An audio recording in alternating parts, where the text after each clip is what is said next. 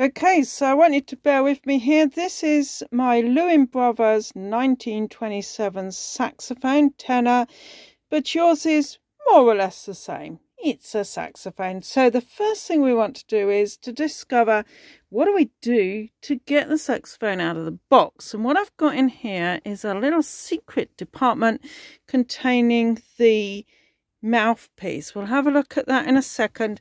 And then we've got a sling. You're not going to be able to play without one of these. So I've got my buffalo leather sling.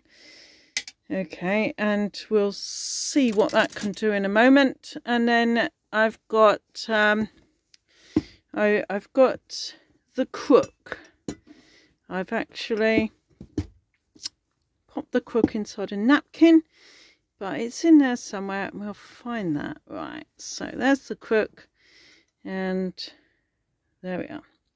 Now the crook contains the part which is going to take the mouthpiece, but also the octave key. Okay, so let's just have a quick look at the mouthpiece. We'll take this bit off.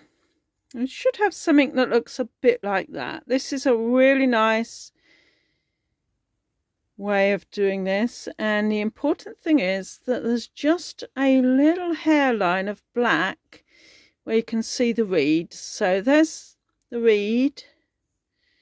Okay, you don't want a reed that's got a higher number than 2, but 1 or 1.5 would be ideal to get started with. Okay, and we're going to pop the reed and the mouthpiece onto the crook. Whoops, let's have a go at that.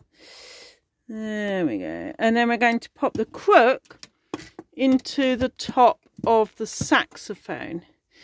All right, and then we're going to put the whole thing onto the what's the thing we want to put it onto? The sling. Hang on, sorry, just give me 2 seconds while I pop that on, and I'm going to show you what I mean. Just bear with me here. Okay, that's all cool. Let me just pop this onto the sling and then we'll see how that all goes. Right, okay. If I had free hands, I'd be an awful lot better off. Right, so let's have a look at what this now looks like. Okay. Here we are.